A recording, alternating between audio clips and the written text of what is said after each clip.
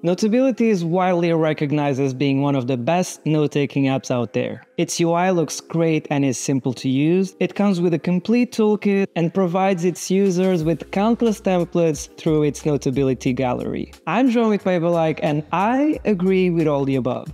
I truly believe that Notability offers a complete solution for power users and beginners. And talking about beginners, in this video I'll go through 10 different tips to help you make the most out of this beautiful app. Starting with Notability's organizational features. The app allows for dividers and subjects, and dividers can be stacked. In total, you can stack up to 5 dividers and create various subjects to organize your notes by class, by activity, or projects if you like. Now, just like I mentioned in the intro, Notability's note creation tool comes with countless templates and allows for a high customization of them. Now, this is all very well known, but one thing you might have missed is that you can actually change the spacing of your lines and grids on your pages. To do that from any note, tap on Settings and on Template Settings. Here you just tap on the 3 dots and change the spacing to match your handwriting. Another cool thing that you can do within Notability is customizing your toolbox. Just tap on Settings on your toolbox and move any icon around to the position of your liking. You can even delete and hide unused tools. You'll notice that writing tools can be duplicated, so you can have them easily accessible with different settings. This is pretty cool and it kind of allows you to create your tailored favorite section. Now, talking about writing tools,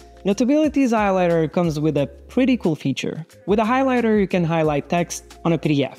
That's obvious. But did you know you can long tap on text and then just highlight a few lines with one stroke? Yeah, thank me later. Moving on to one of the features I feel is most overlooked. The Lasso tool has multiple functions within Notability, like it does in pretty much any other note-taking app. But in Notability specifically, it allows you to style your handwriting. You can change stroke style and width as well as the color after the fact, which I find really useful if you're looking to keep your notes pretty and tidy. Now, this one is not a tip per se, but it's the most useful and most notable feature within Notability. Audio recording used to be Notability's unique feature for a while. Some other apps have added this to their arsenal as well, but meanwhile, Notability has upgraded the audio recording feature so much that it's still the best on the market. Well, in my opinion at least. Especially now that audio transcripts have been added. Other than that, I just love how it syncs to your handwriting seamlessly.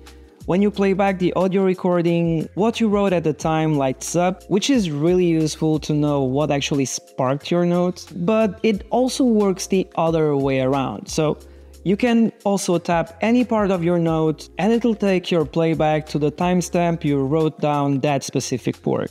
So yeah, this last one actually might be a tip because most people don't know that. Now, tip number 7 is something I started using not so long ago. You might know that Notability allows users to use stickers to customize their notes. It's pretty cool and it comes with tons of packs already pre-installed. Now, did you know that you can actually save items as stickers within your app? You just need to select what you want to save with the Lasso tool, tap on Save, and it appears instantly in your sticker library. This feature is obviously really useful if you want to customize your notes with funny stuff, but it's pretty cool as well if you use the same words a lot. A good example for this is your signature. I saved mine, for example, so anytime I need to sign a document, I just import it into Notability and pop my signature right in. Now, this next tip is just a big attestament to Notability's perfect UI. I've said it before already, but it's really user-friendly, especially if you're a beginner. Okay, so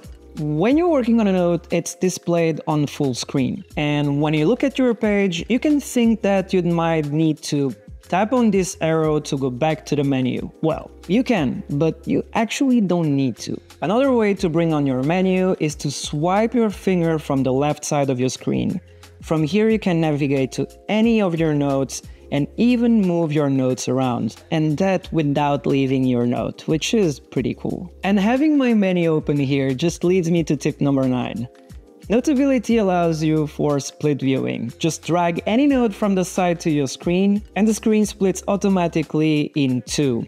either vertically or horizontally. That's actually something you can choose, and I find that amazing. This is really unique as it doesn't depend on iPadOS to open multiple instances of the same app, which is also possible if you want that, by the way. Next and final tip is not for everyone, unfortunately. I finally got my new iPad Pro and the Apple Pencil Pro. And just when I got it delivered, Notability launched an update with a very relevant feature for Pencil Pro users. Before the update, you could switch to your eraser with a double tap feature. Now, no need to change tools to do that.